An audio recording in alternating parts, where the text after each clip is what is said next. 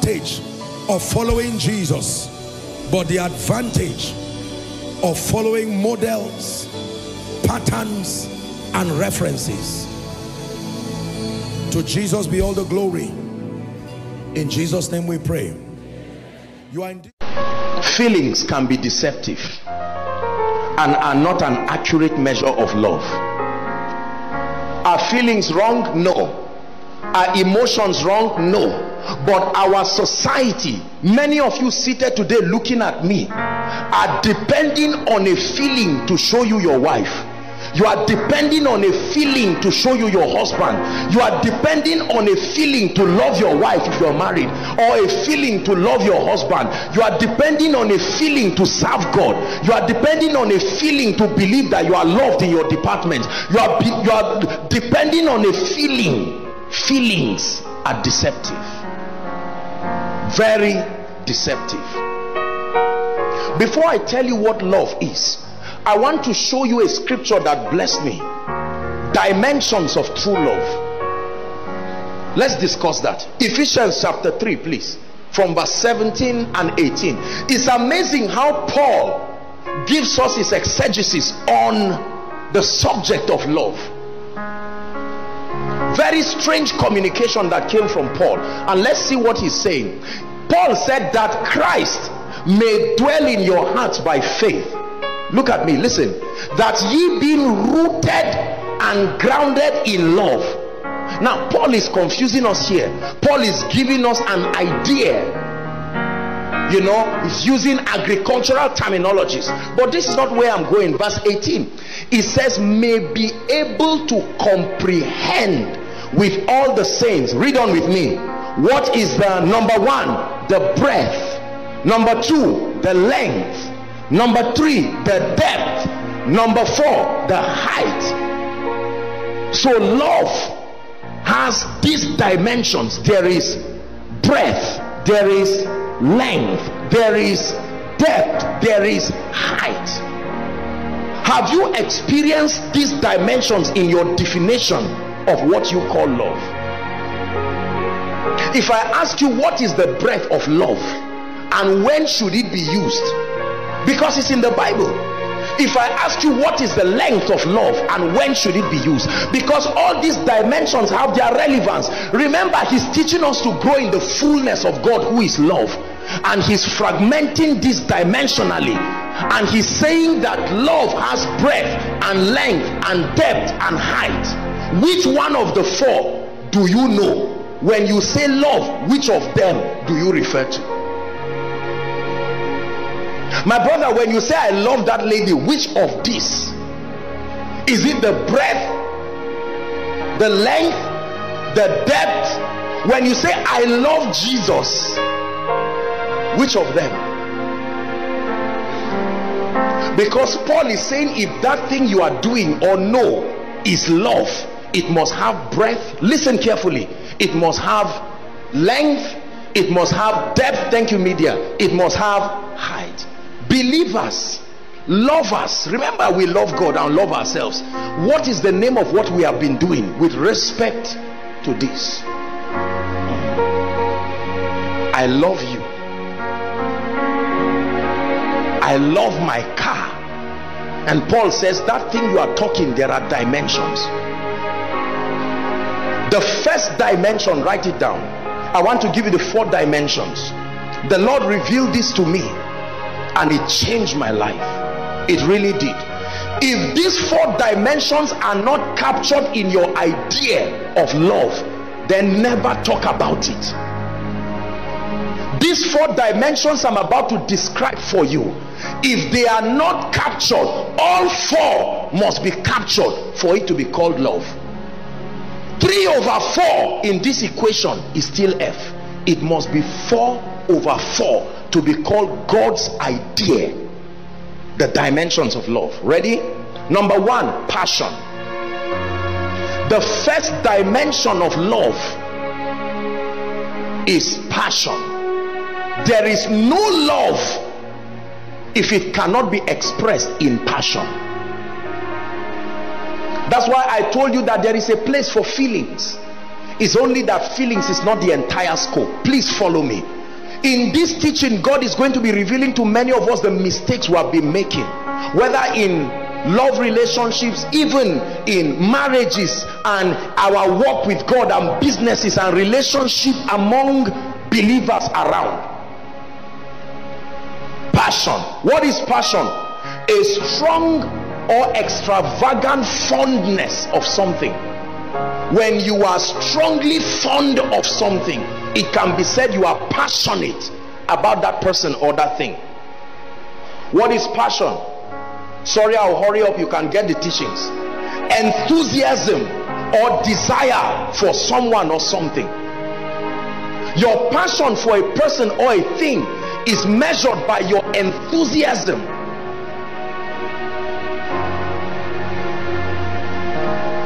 Your desire for something.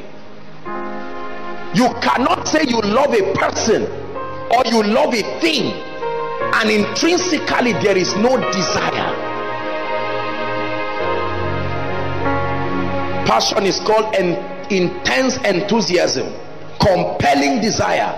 Even admiration qualifies to be called passion.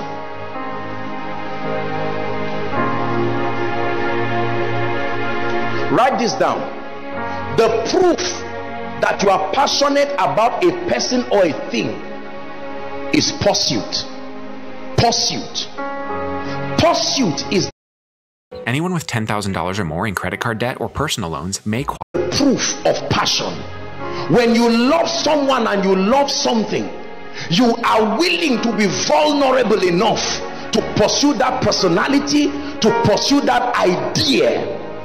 There cannot be passion when there is an ashamedness for pursuit towards God, towards men. There are many relationships and many marriages, many business ideas that do not have passion attached. So the individuals, they may say that they love this line of business, but I do not see pursuit. They may say I love this lady, I love this guy, but there is no desire for pursuit. Many say I love Jesus, I love the things of God, but there is no pursuit. The first dimension of love that must be at work in your life is pursuit. Psalm 8, please, quickly. Let's look at God himself demonstrating this dimension of love. Psalm 8 and verse 3.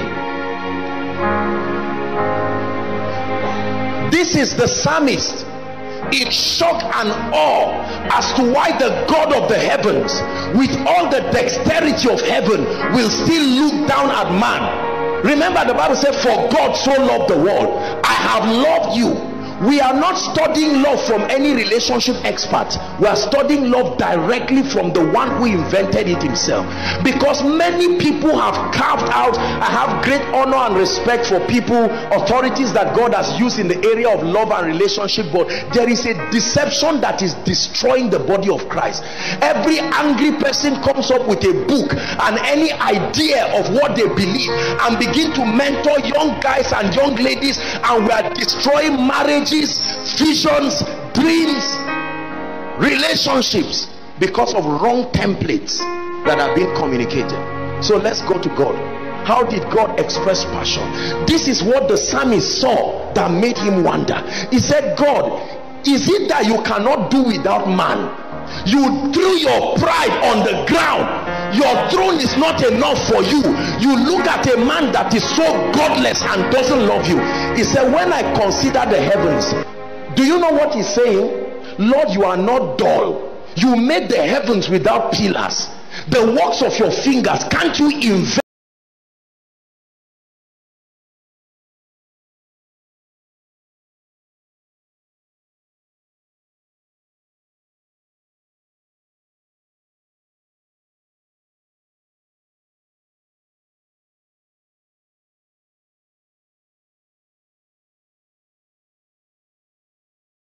another thing to replace that man? The moon and the stars which thou hast ordained. Verse 4, we're reading to verse 5. What is man that thou art, change mindful to passionate. Ready? What is man that thou art passionate? Not the Son of Man that you prove you are passionate by doing what? Visiting him. You leave your throne. You are not even considering whether people will say, how about God? You are too big for this childishness. He said, no problem. Say whatever you say about me. I am in love with that man. And the first dimension is my passion. I am not ashamed. Let's go back to our world of proud and arrogant people, where a guy claims he loves a lady, but he is still protecting his vulnerability. You are not passionate. You are not in love. Where somebody claims he loves a business, he loves his idea. I love this, I love that, I am a businessman, and you are not serious. I don't see you wake up in the night to read any book. I don't see you go for any seminar. You are not passionate. You do not love it. The first dimension of love is measured by your passion, and your passion measured by your willingness to pursue without being embarrassed. Anything that shame will not let you pursue, don't even start. Shame and love doesn't go hand in hand. No matter who you are, in the world of God's idea of love, you must be willing to throw shame down to pursue a person, an idea, or pursue God. When we were sitting here and the worship team were praising, I saw a Jimmy got up and he was dancing unashamedly. Is a proof of passion. Is that true? Listen, be careful. Whenever someone says he loves you or she loves you, or you think you love someone, before you make a shipwreck of your life because of ignorance, ask yourself question number one: am I willing to be vulnerable enough to pursue? I have loved you with an everlasting love, and my everlasting love was demonstrated by my being mindful. Lord, there are many things to distract you in heaven. The beauty of heaven, the throne room, the 4 and 20 elders, and after he watches that orchestra in heaven, all of a sudden they find God thinking, and the elders can wonder, God, what again? And he says, man.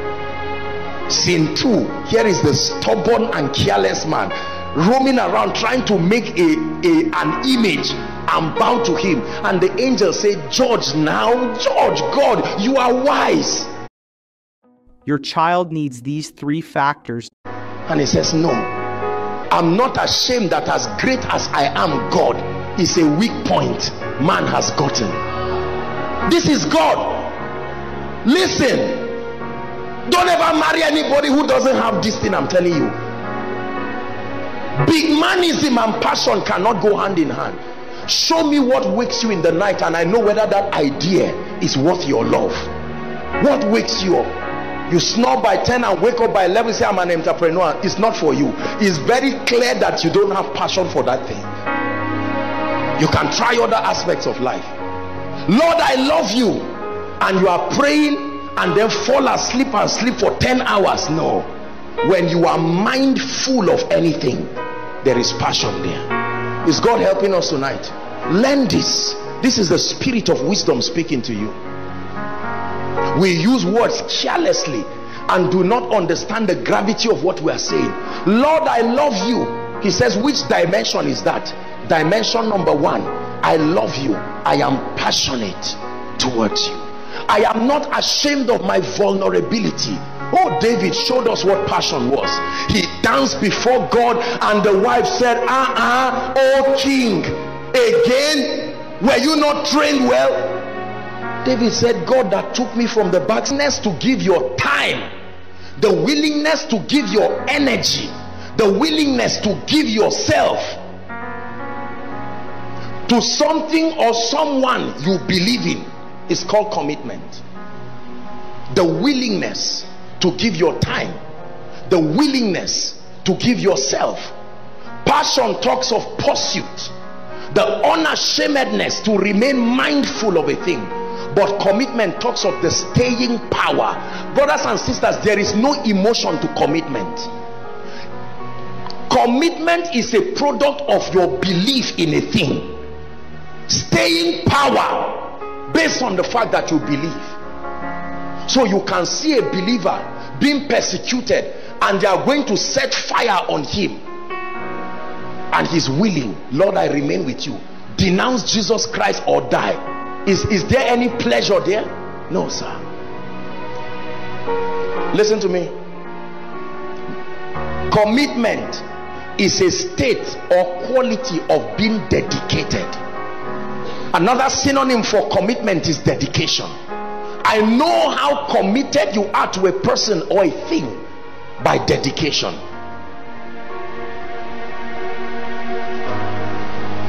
I wrote a definition that when I finished writing it, I just leaned my head and I took a deep breath and I said, God, this is serious. Hear this.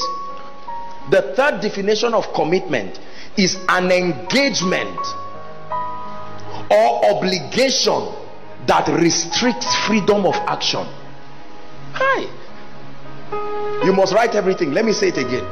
An engagement or obligation to someone or something that restricts freedom of action. Look at this kind of dangerous definition. So there is a restriction that commitment can create to your life. The love of God constrains.